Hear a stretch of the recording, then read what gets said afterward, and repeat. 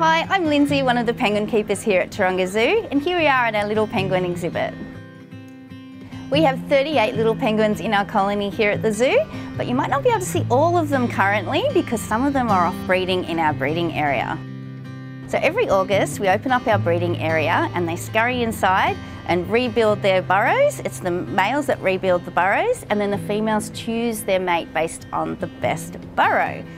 They've got a lot of work to do, our male penguins. They've got to make pretty good nests, otherwise they won't attract a partner. Our older, more experienced penguins, they build really amazing nests. They dig down into our artificial burrows and build up a beautiful leafy pile for their female partners to lay their eggs on.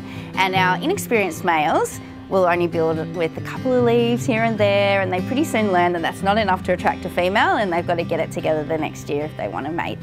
So what happens is, once the males have built the nest and the females find them again if they've been a partner previously, or maybe it might be a new match, the female will lay 2 eggs and then they share the incubating of the eggs. So the eggs they'll sit on for about 36 days, keep them nice and warm whilst those embryos grow.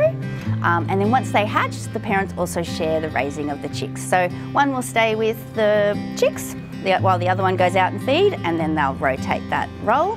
Once the little chicks get to about 3 weeks of age and they're quite big and boisterous and they need a lot of food, then both parents will go out, hurriedly eat, and then come back and they regurgitate that fish back to their young.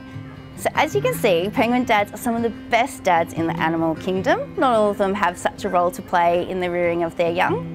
So how about you come bring your dad this Father's Day and come down to our little penguins, meet some of them at our 240 Little Penguin Talk.